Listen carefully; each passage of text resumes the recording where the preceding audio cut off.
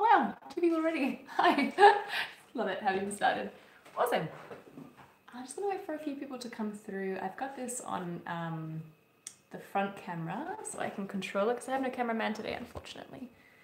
I'm gonna readjust it so that it's aiming at my counter so I can demonstrate. 2 seconds. So, can we zoom in? Yes, we can. Ooh, love that. All right. First of all, I'd just like to thank the people who did write what they would like to see in the live streams. Really makes my job a lot easier because at least I know I'm doing something that you guys are interested in. But today we'll be doing some fondant with butterflies, and we'll be using some fondant plunger cutters to do this. So these are what the plunger cutters look like. This brand is Kitchen Craft set of 3 butterfly plunger cutters, and I'm going to be using the smallest one. I like these plunger cutters because they do have that pattern on the inside. If you can see there, it's the lines on the inside, it's embossed, so it gives your butterfly a little bit more of life. For this particular project, I am using Bakel's fondant, and I've tinted it yellow with some Chef Master Gel food color. So fondant has been airtightly wrapped, and I'm just going to knead it back to a nice workable consistency. So the warmth from your hands should help that to happen. Hi! I can kind of read your comments from here more or less, which is great because I can take some questions later as well. So I'm just going to knead that till about it's a bit soft and easy to work with. I have my cornstarch. If you are living in humid conditions where it's really warm, cornstarch is a great medium to use as a non-stick. Otherwise, in colder temperatures, if your fondant is getting a bit hard or it's creating elephant skin, try using vegetable shortening instead. So I'm just rolling it out, and it's about 2 millimeters in thickness. I don't want it to be too thin or too thick either. I take my plunger cutter, the smallest size. I'm going to press it down firmly, give it a good circle on my countertop. This just makes sure that there's no little frilly pieces on the edge of our butterfly. I'm just going to press down at this point to emboss with those pretty lines. Take it off, and you can see no frilly sort of edges because we did that movement. Plunge it out, and we have our pretty little butterfly. So it doesn't stop here. Now we have to shape it. So to shape it, actually I'm going to cut out just a few more. So press down, slowly, emboss, and plop. Now to shape your butterflies, what you would need to do is find something with a corner that you can lay them on. So right now they're flexible and they're very soft. Oh, I just lost all my butterflies. And so they won't hold shape very well. So what I have here is, what was this? I think this was Glad wrap. And I just cut off the corner from the Glad wrap. These ones here I made last night and I let them dry overnight. And you can see how much more realistic that looks, and it has that kind of shape. Really awesome. So to do that, grab your fresh butterflies, give them a bit of a bend where you want them to bend, and aim that bend towards the inner corner. And then just allow them to rest like this, even for a few hours. The thinner your fondant is, the quicker they will dry out. But granted, the thinner your fondant is, the more fragile they are as well. So whether or not they break on your cake or absorb moisture from your fridge a lot easier is also dependent on how thick you cut them. So that's our butterflies. I'm going to leave these ones on this end so I know which are fresh. These are all dry. We can go ahead and decorate the cake with it. So I'm going to readjust this camera so you guys can get a better picture of the decorating process.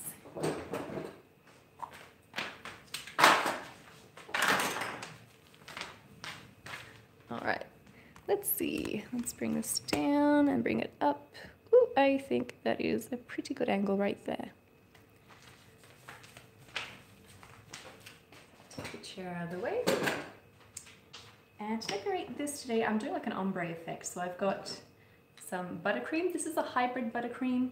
I'll list it in the description box once this live stream is live. Well, once this live stream is saved on my channel. And it's a bit cold today. Buttercream does tend to harden at room temperature if you leave it for a bit. So I'm going to give it a stir to re-soften it out. This is neon pink that I've used. I've barely used a quarter of a drop to get it that shade of pink. And this was one full drop of neon pink by Chef Master. Great, that's nice and smooth.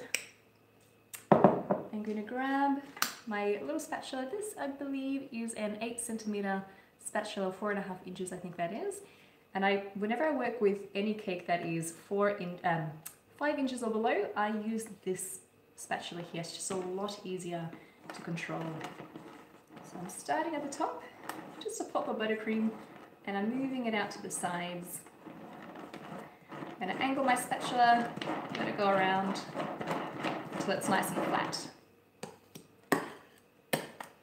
And because I'm using 3 different colors, I'm going to kind of divide the cake in 3 different sections. So I want the white at the top, and just back and forth motions as I turn my turntable. This is a 5-inch cake, by the way. Okay, so that's our first layer of colour.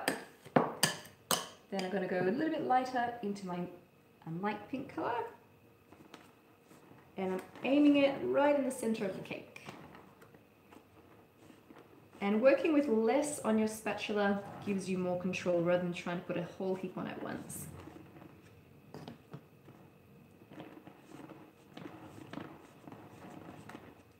And then I'm going into my darkest colour. So that was a bit much for my spatula. And that's going right at the bottom.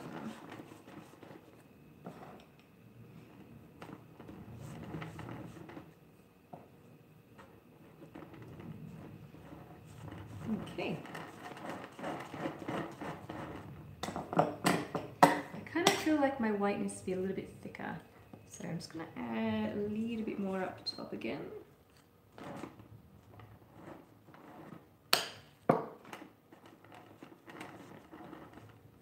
And then grab a frosting scraper. I actually have my frosting comb that I'm going to be using at the end. And it has a flat side that you can actually use as a scraper. So I'm going to go ahead and scrape that down.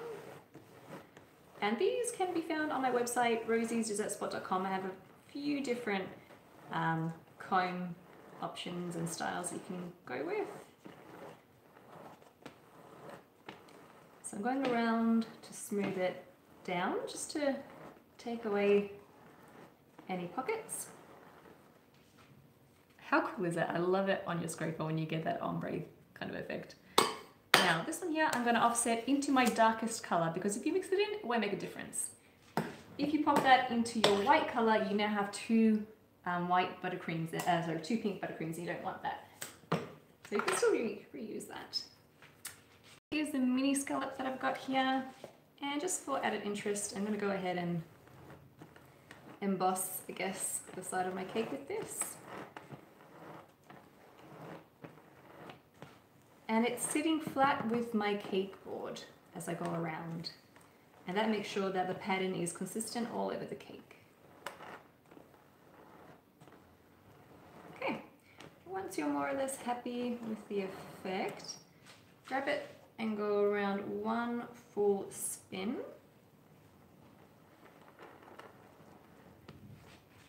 Make sure that looks okay. And scrape it off as you work. And then clean up the very top edge.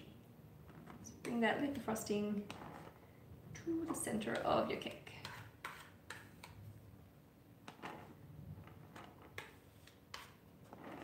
Okay. I would recommend popping your butterflies on your cake straight away. Don't let your cake sit because it's still sticky. So your butterflies will stick to your cake really easily. Otherwise, if you do want to set it in the fridge, that's not a problem either. you just need a piping bag with buttercream, and you just have to put some buttercream behind your butterfly before you put it onto your cake. Now find the front of your cake. That there that you see, that little line, that is the back of my cake now. So my front would be, I'm gonna say that there. And then I'm just gonna pop them traveling up the cake. So just give them a little press in. And, oops, that's upside down. Just arrange them however you like.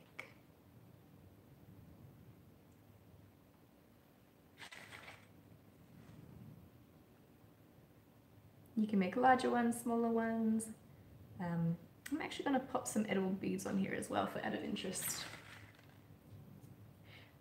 But definitely do not skip out on the shaping, on leaving them to dry overnight in that curve. Gives them a whole new look. Let's see, how's that going? Yep.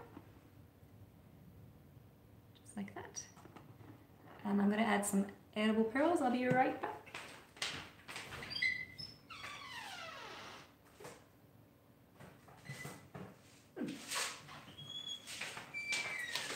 I've always got my gold ones handy. I don't know what it is about gold, but I just love it. So, I'm just going to stick those randomly here and there. And I've had a few people asking about if I can do a lace fondant tutorial for Livestream. Definitely can. Problem is I don't have any lace molds for fondant right now. So I do have to go out and buy some. And so for our next tutorial, I'll definitely be able to show you guys how to use fondant with lace molds. Well, fondant lace molds anyway. You can probably use them with regular lace molds that you're meant to have liquid lace for, but you'll just get an embossed effect. You won't actually get the lace out of fondant, if you know what I mean. But yeah, that is our super quick and easy fondant butterfly cake. I'm just going to take some questions now if you guys have any. I feel like I'm missing something. That's okay, it'll come to me when the live stream's over. Just knowing my luck. Zoom out. Does anybody have any questions? I'm going to sit down for you guys now. Whoop. Hello. All right, how do I get to the comments? Why is this not going in portrait? All right, I think I have to stay like this now. Hello from Chicago.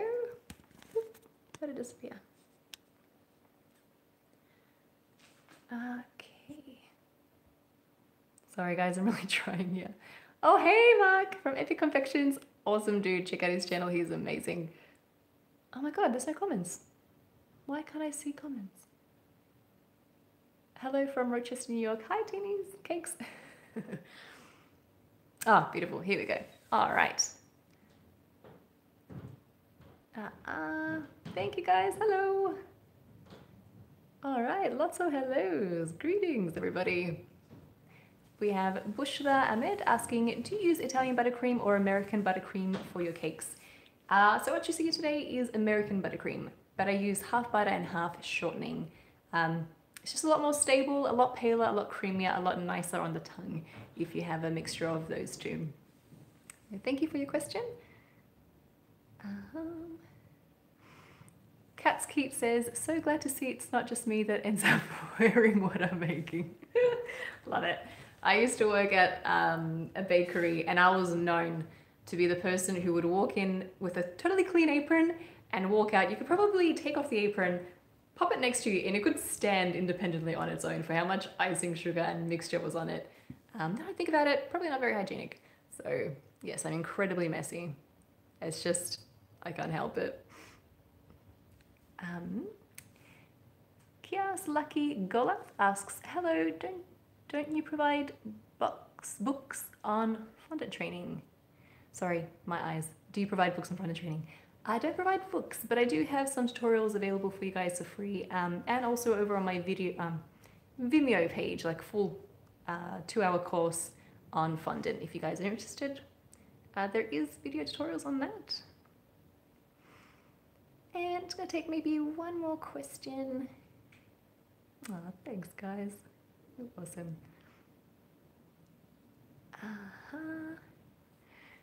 Kai the Wolf asks, yummy, I'm eating soup and I want Rosie's dessert. Love it. Okay, well. Oh, that is the top. Okay, there are no more questions. Thank you guys for watching. So, there is a fondant tutorial for butterflies, and I'll see you guys again in a fortnight's time for our next live stream. So thank you very much for being here with me this morning. I hope it's not odd hours where you are, but if it is, sweet dreams, and have a great day. Bye, guys.